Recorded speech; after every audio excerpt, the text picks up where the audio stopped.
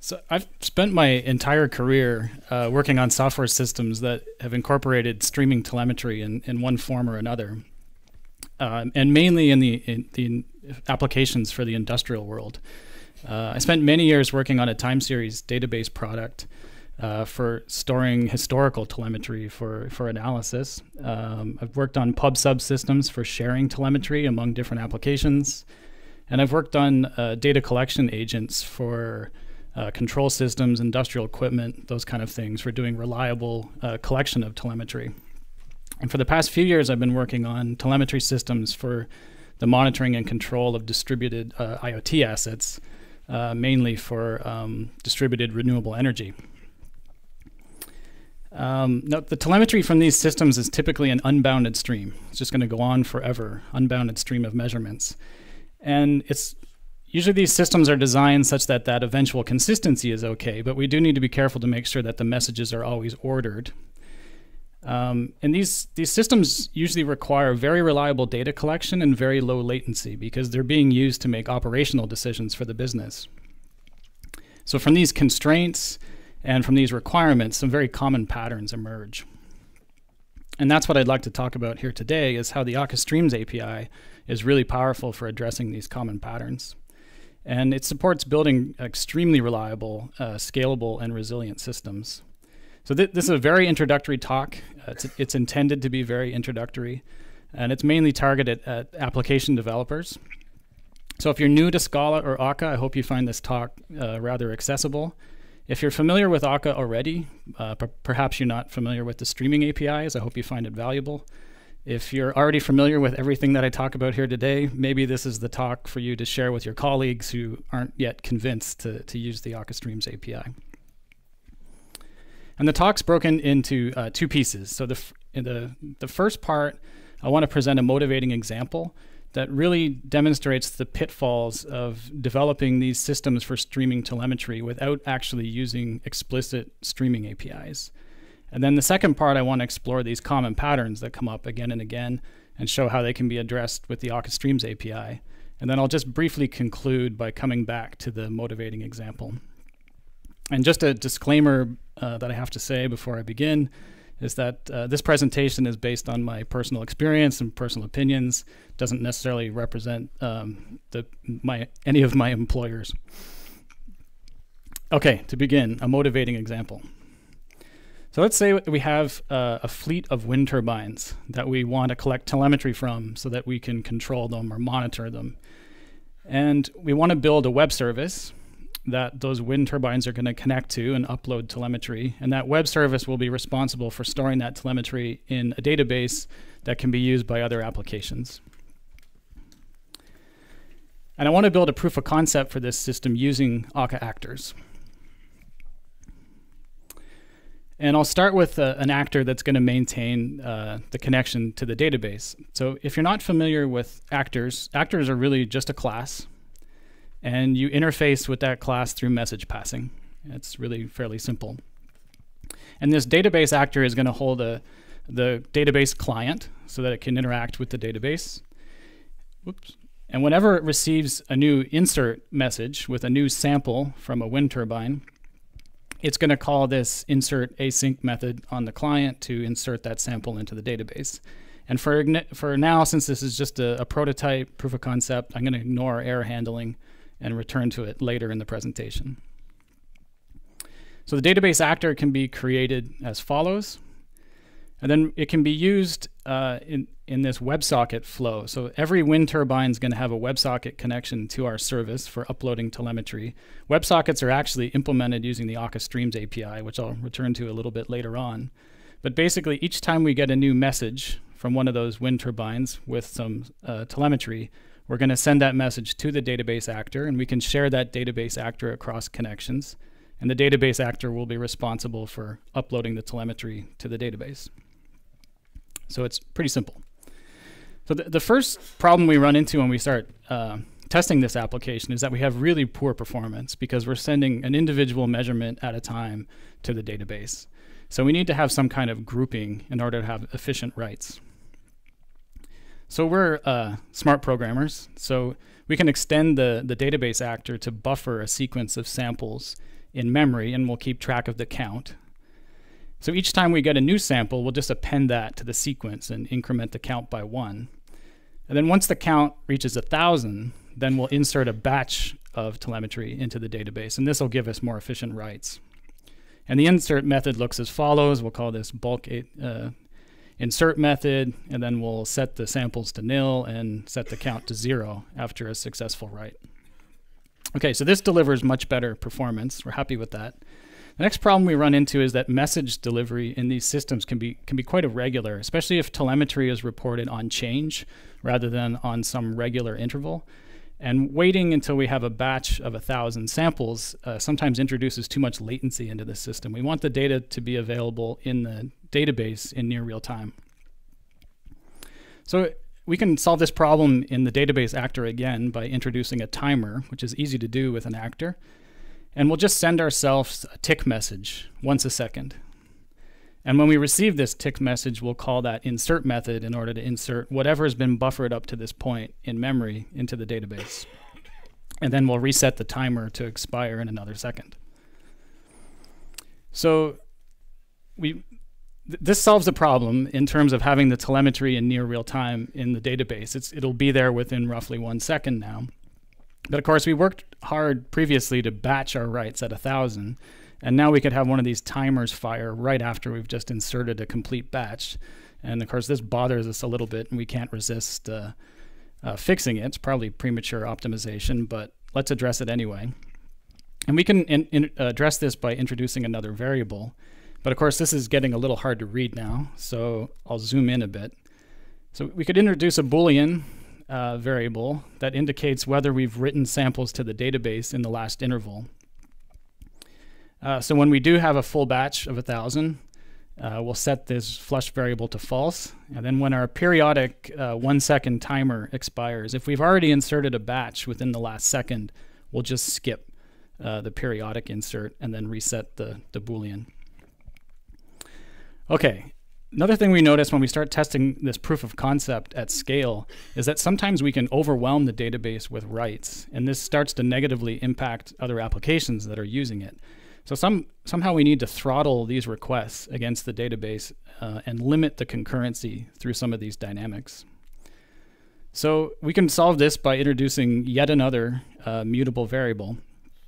We're going to keep track of the number of outstanding requests. And each time we initiate a new asynchronous request to the database, we'll increment this variable by 1. And we'll never let more than 10 outstanding requests to the database occur at any one time. Of course, this also means if we want to maintain our batch size of 1,000, now we need to split that sequence and keep track of what's remaining in memory. And it also means that we need to decrement that variable. So when the database insert completes, we're going to send ourselves a message in order to decrement the counter. And when we receive that decrement message, we'll decrement the counter by 1. And if there are still more than 1,000 outstanding events in memory, we'll insert those into the database. And of course, we can't remember to set that magic flush variable to false. Okay, so how does our proof of concept look?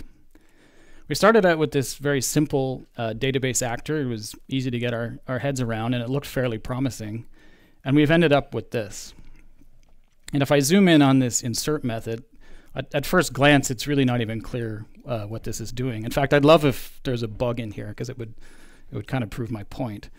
So we've seen that the actor is good at managing that mutable state. All that mutable state's in the actor. We didn't have to sprinkle it throughout our application, and we didn't have to make changes throughout our application. It's all contained within the actor. That was nice. We haven't had to worry about thread safety or locking. That's all been encapsulated within the actor. And certainly the timers within the actor itself, those were easy to use. But if we take a step back, we're having to deal with all the same old problems we had to deal with in multi-threaded programs in C++, Java, C#, and in dealing with concurrency. We're having to manage memory. We're having to manage flow control. And certainly the testing of this actor is not going to be trivial at all, the way it's currently structured. And I haven't even considered error handling yet. I kind of ignored that.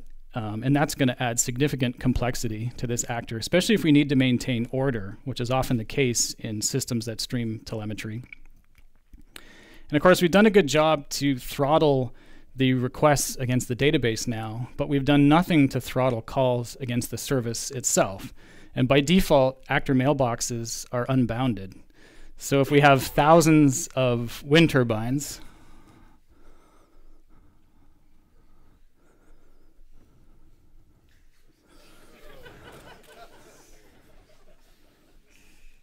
yeah, you get the point.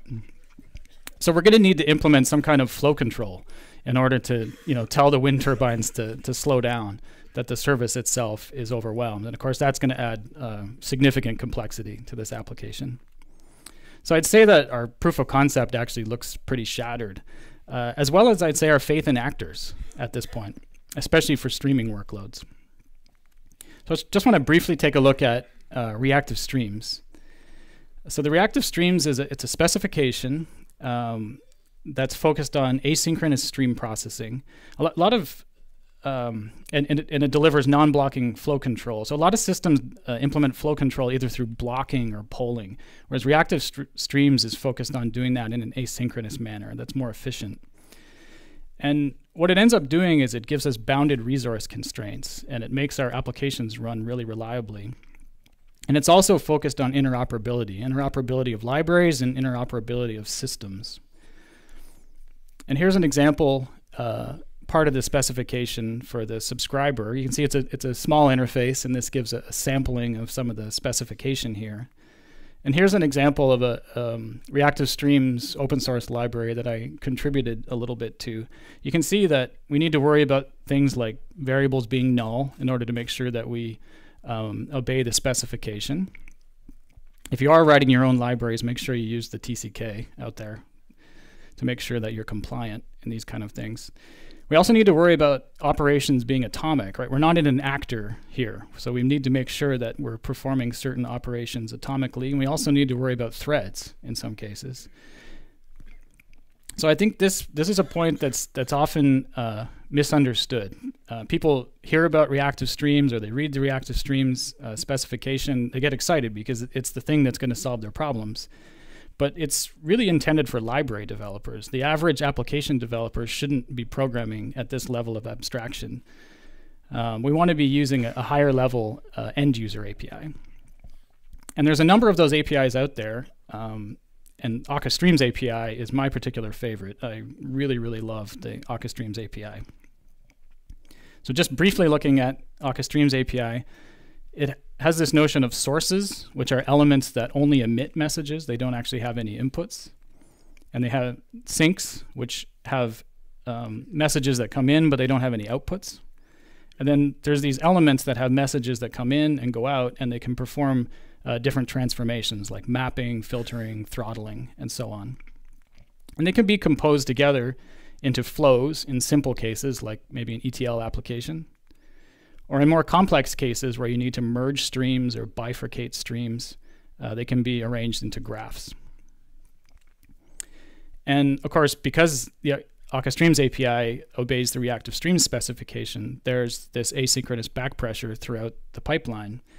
And what that means is that the upstream basically can't overwhelm the downstream, because the upstream doesn't push messages downstream. The downstream requests demand from upstream. And this can be done asynchronously, and it can be batched. So it's actually quite efficient. Okay, part 2 of the presentation. I want to take a look at a bunch of patterns, some of which we've already seen, that occur all the time when you're dealing with streaming telemetry, and look at how the Akka Streams API can be used to address those. And I want to provide tiny little self-contained examples that hopefully are easy to understand, as well as a visual representation for each one. Okay, so the first pattern we've already seen, which is grouping messages so that we can have efficient writes. And this can be done with the grouped element from the Akka Streams API. And basically what it does is you set a group size, and it's going to batch elements up to the group size and then emit a sequence of elements downstream.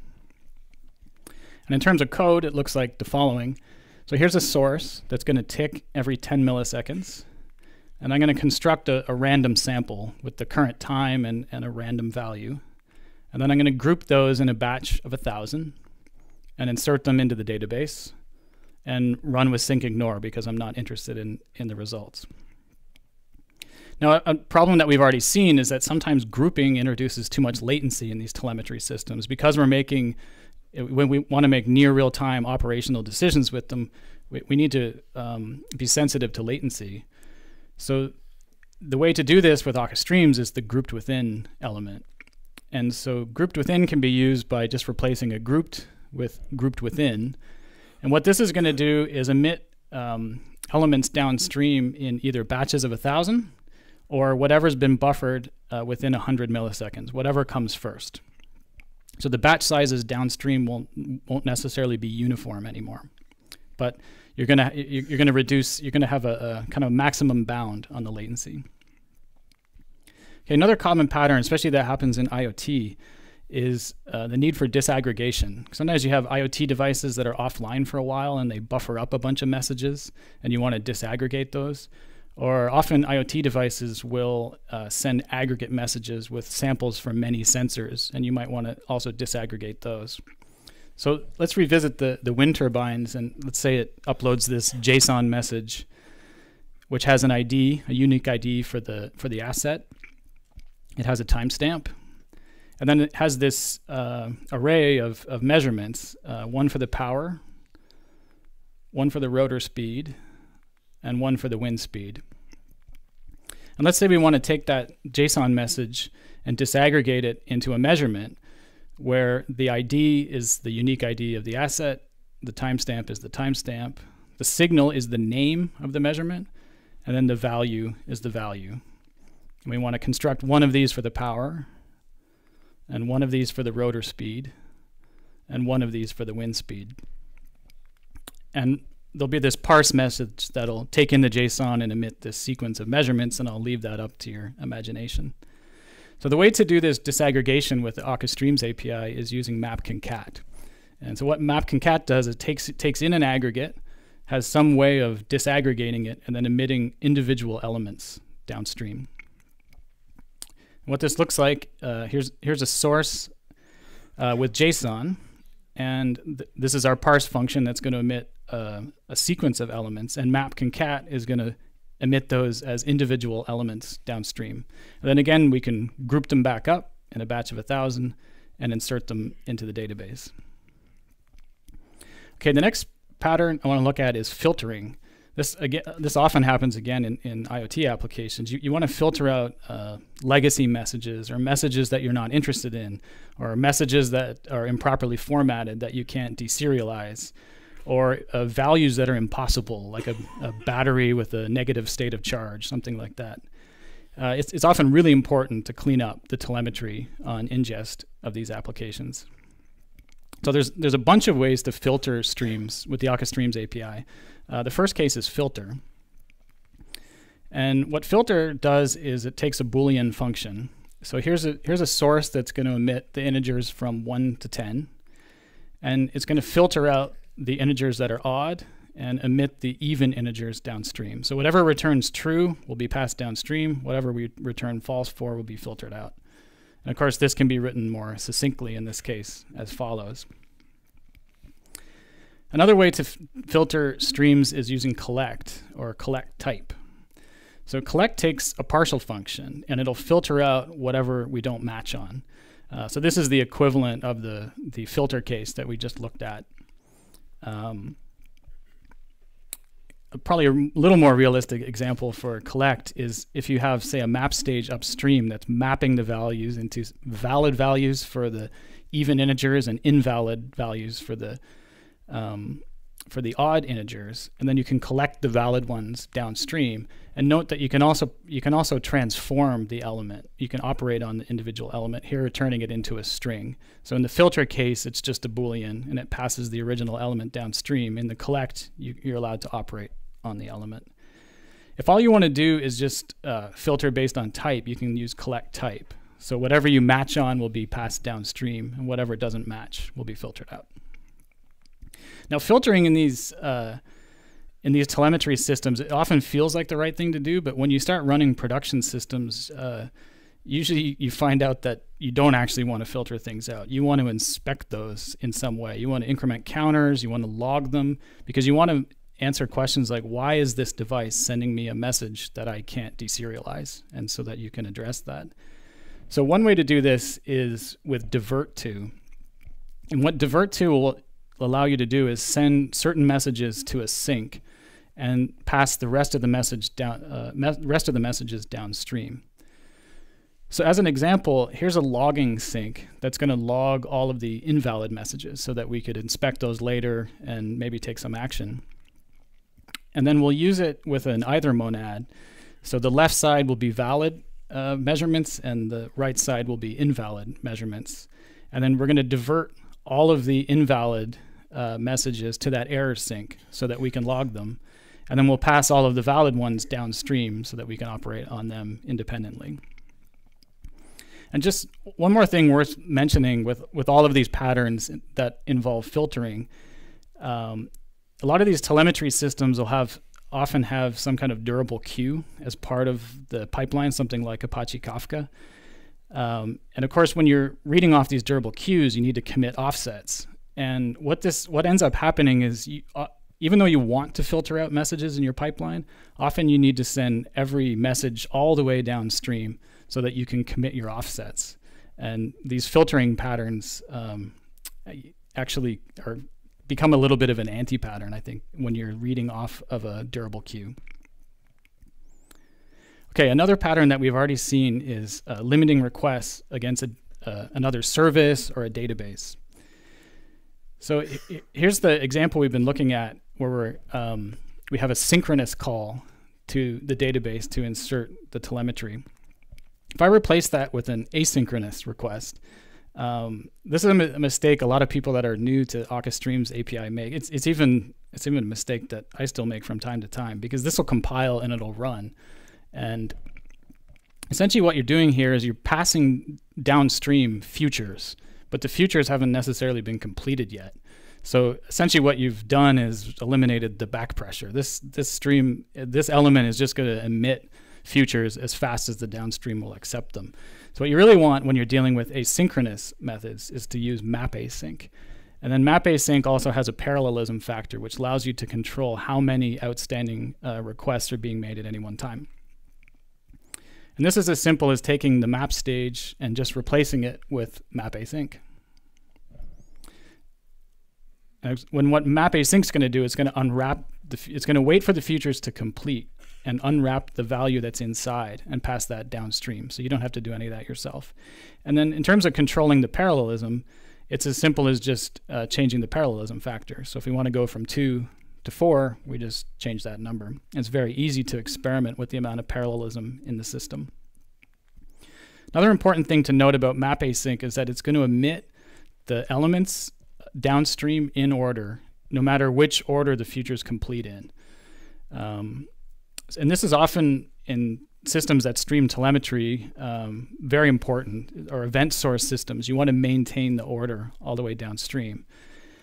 If you don't care about order, you can change to use map async unordered in some cases. And what this will do is it will emit the values from those futures downstream as fast as they commit, or as fast as they complete, basically. So if you have a kind of head of line blocking, and you can tolerate the messages being out of order, map async unordered can sometimes deliver better performance. And it's as simple as replacing the map async with map async unordered. Okay, the next pattern is throttling. So this is a pattern where you have a fast upstream and a slower downstream that's usually defined by some kind of like service limits or SLA, something like that, where you can only have so many requests per second. And this can be done with the throttle element. So fast upstream, and you want to emit at some kind of defined rate downstream. So here's the example that we've been looking at a few times. This is going to tick every 10 seconds or every 10 milliseconds and generate a random sample. And then I'm going to throttle it such that I'm only emitting one element downstream per second. So even though the upstream is ticking at every 10 milliseconds, only one message per second is going to be emitted downstream. And there's a few different throttle modes. Here I'm using shaping, which will back pressure to the upstream. There's also a mode where you can fail the stream if you exceed the throttle. Most often when you're streaming telemetry, though, you don't want to fail the stream. You just want to push back and back pressure. Another thing to note about throttle is that if you're dealing with messages that are non-uniform, you don't necessarily have to evenly space those messages with the throttle. You can also burst them. So here's an example of using the burst. So what this is going to do is allow 3 messages a second downstream. But if all 3 of those messages come right away, it'll just emit all of them downstream. And this will give you lower latency. So it'll still respect the total for the period of time, but it'll have lower latency in that it'll let messages downstream right away. Okay, the next pattern is concurrency. There's actually 4 planes in this picture. There's another one in the background on the left. This is the first picture I picked when I was thinking of concurrency. I wanted to find like a guy juggling knives or something like that. But since I picked this picture, there's been 2 or 3 near-miss accidents on this runway, which proves that concurrency is still hard. This is in San Francisco. So understanding that concurrency is hard, by default, most Akka streams, they run on top of actors. When you're just using the Akka Streams API, you don't really need to know that there's actors there. It's just kind of transparent to you. One of the cases where you do need to understand this is when you want to introduce concurrency. So by default, actors use what's called operator fusing, and the stream will run on top of one actor. And this is often the most efficient way to execute the stream. But there are some workloads where you want the stream to run in parallel. And the way to do this is using async. And what it's going to do is insert an asynchronous boundary. And now that stream will run on 2 actors, potentially in parallel. And it's going to use message passing in order to communicate between those 2 actors. So here's an example of using async. In this case, we're going to gzip encode a JSON string 1,000,000 times, and then gzip decode that same string 1,000,000 times. And this will actually execute twice as fast, assuming you have enough cores, with the async in between, because the 2 map stages can execute in parallel. And it's also worth noting how easy it is to experiment with this parallelism here. We didn't need to introduce threads. We didn't need to introduce reader-writer locks or anything like that. All we needed to do was say async, run our benchmarks again, or run our profiling again, and understand if that delivered better performance. And I just want to make it clear, because I already talked about map async and futures, that this actually doesn't introduce a asynchronous boundary. So certainly those futures might execute on a different thread, and they might execute in parallel, but there's still one actor that's managing the stream. And there are some cases where it's advantageous to still use an asynchronous boundary, even though your stream is using map async to execute futures. And again, this just comes down to benchmarking and profiling and your individual workload. Okay, the next pattern is idle timeouts. So the way to do this is with the idle timeout flow stage. And the way it works is you set a timeout, and if no elements have been passed through that stage within the timeout, the idle timeout element will throw an exception and fail the stream. So where this is useful is in reclaiming resources. So imagine those wind turbines we were talking about earlier. If they have a WebSocket connection to our service and that WebSocket connection goes idle, we eventually want to reclaim those resources, and idle timeout is one way to do that. The other place I found idle timeout really useful in systems that stream telemetry is in testing those systems. Often end up using Akka streams as kind of like a test probe throughout the system, and maybe reading off something like Kafka or a PubSub system and expecting messages within a certain time frame.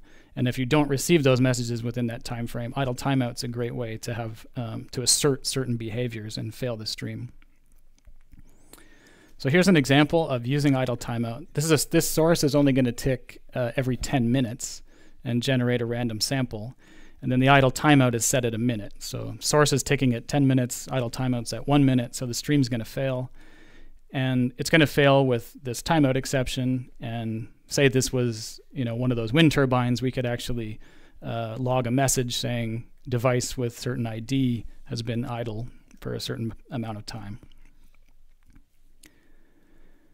Okay, this is another pattern that we've already seen is in the motivating example is the need for some kind of periodic event. So this might be something like a heartbeat message, a status message, a ping.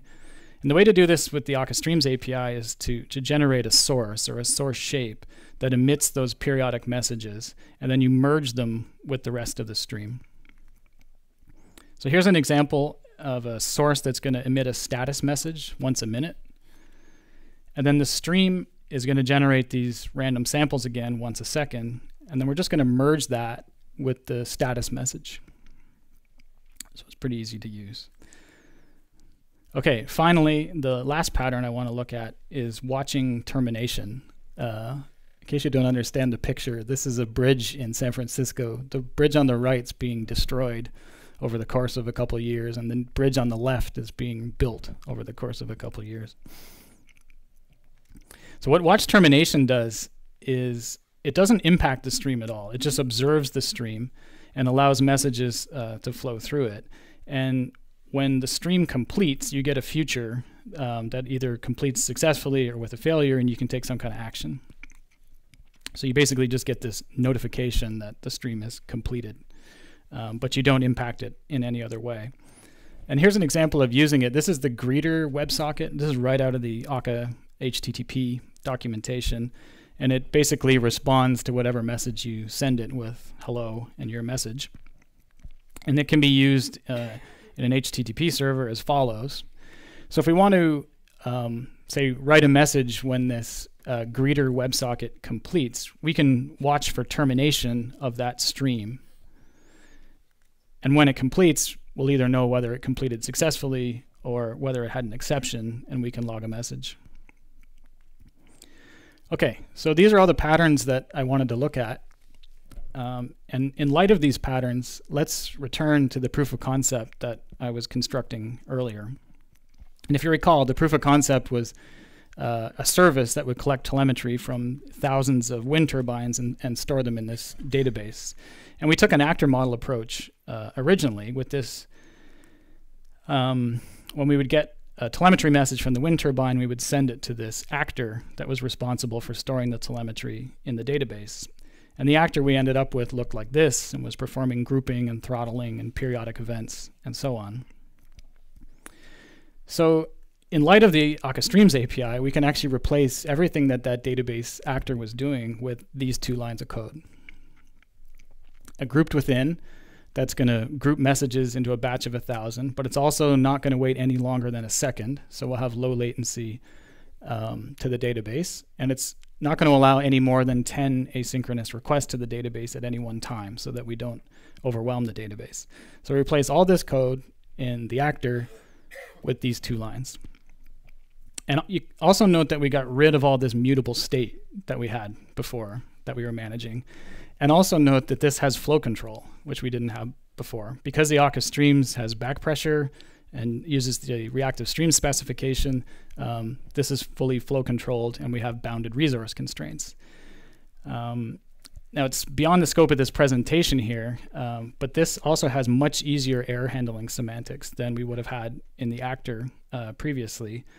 And note that we didn't need to rewrite a whole lot of code. Basically all I did was delete code.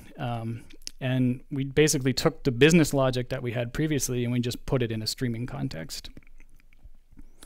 In terms of testing, I don't feel I need to test grouped within or map async. I trust that the Akka team has done that for me. Generally, all I need to do is test my business logic here, like the parsing function, which of course is easy to unit test. That said, the Akka Streams API also has a really good test kit. Where you can basically create a source that creates a known sequence of messages, and then you can assert that the stream passes through what you would expect. And you can basically test all of your edge cases in your stream in a unit test. Okay, summing up. The Akka Streams API incorporates these high-level streaming constructs. So it kind of takes reactive stream specification and puts it up in a higher level for application developers. And note that these things are really conceptually easy, right? Like something like throttling, it's conceptually easy, but we've seen the devil's kind of in the details when you get into the implementation. Akka Streams API, because of the reactive stream specification, also has flow control, and that gives us bounded resource constraints, which makes our applications run really reliably. It's also strongly typed, so we have compile time safety. And it really delivers great performance and reliability. From personal experience, I've worked on many of these systems that run in production, and they just run, they just work. Very responsive to system dynamics and very resilient to failures. So what about actors? I think I've seen a few people kind of have this realization at this point is like, well, we thought actors were a great thing. These streams look way better. Do we even need actors anymore? And the answer is yes. So if you're kind of having that same realization, I'd encourage you to watch this talk that I gave at Reactive Summit last year, which is really the complement to this talk. Actors are still really valuable for managing the life cycle of a stream or distributing streaming workloads within an Akka cluster. If say your streaming workload is too big for one machine and you need to distribute it in a cluster, or you want to have it in a cluster for high availability, actors are really valuable for doing that. And actors are still valuable for maintaining state.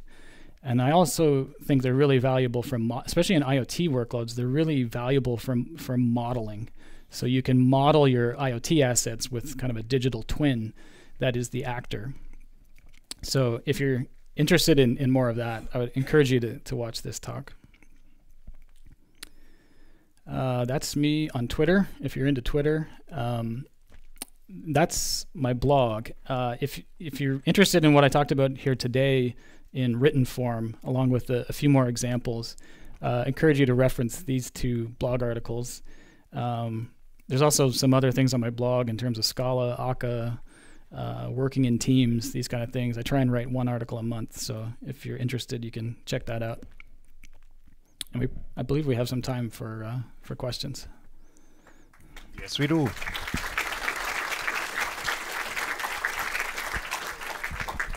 Thank you very much. I'll just start right away.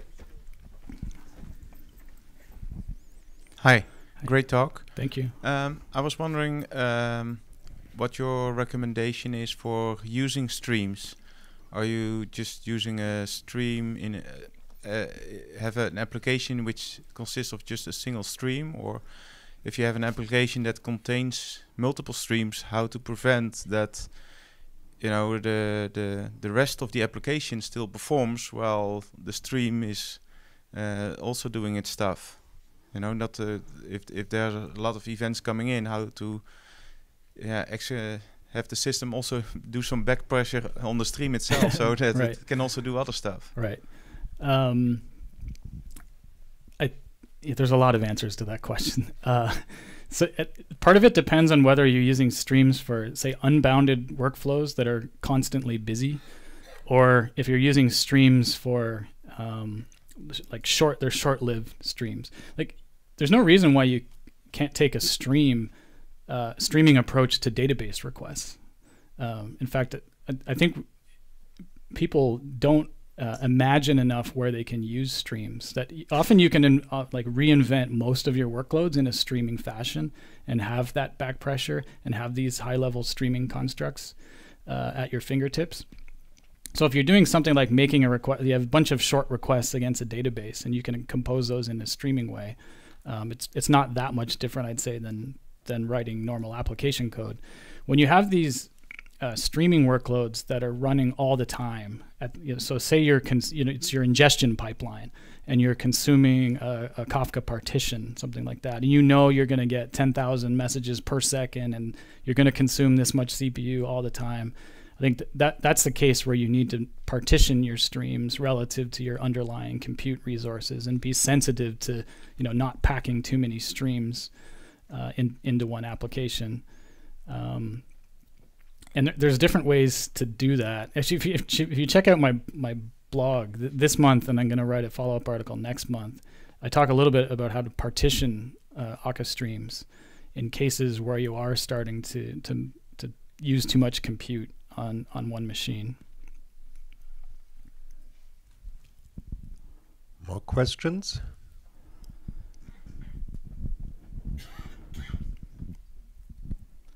Hi.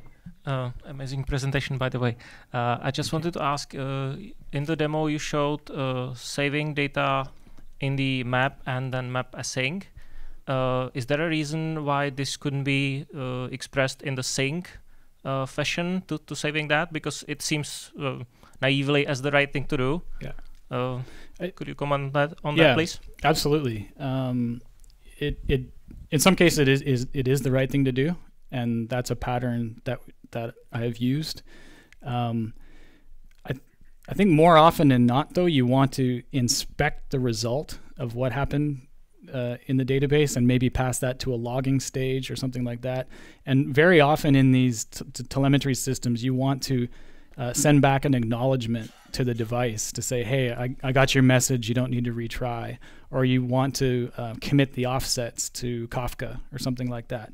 So often you kind of think of the database as being your sink and the end of the stream, but it's not actually, it's not usually the case, I'd say. Usually you want to still have some more downstream processing, commit offsets, have acknowledgements and so on. And that's actually a more common pattern to say write to a database in a map async stage and then have more elements downstream.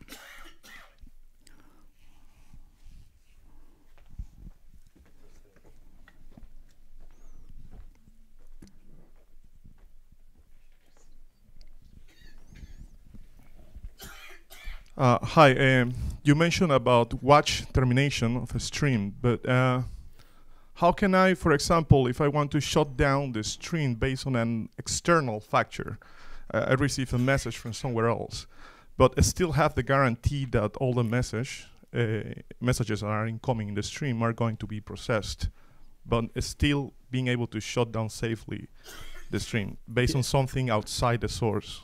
Yeah, there's ways to do that. Watch the other presentation I referenced from Reactive Summit. I talk about some of those details and how to interact in that way.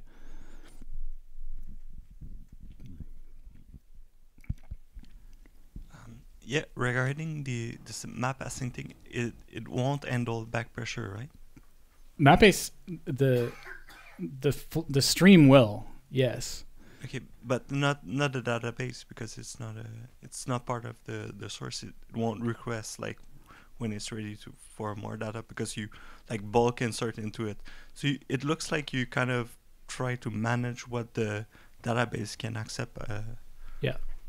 But yeah. Is it possible to improve that and like put a database driver part of the reactive stream, so you don't have to handle like bulking or stuff like that? If your database can actually have a reactive streams interface, then absolutely. Yeah, then like if you look at, say, how a WebSocket interacts at the TCP layer, right? That is like back pressured the whole way through. If your database has a driver that can understand that, then yeah, you don't need to do something as crude as map async. But and what you'll find is often you're making, say, HTTP calls against another service, these kind of things, and often you're using map async in those cases. But yeah, absolutely, it doesn't preclude a service with a proper reactive streams interface.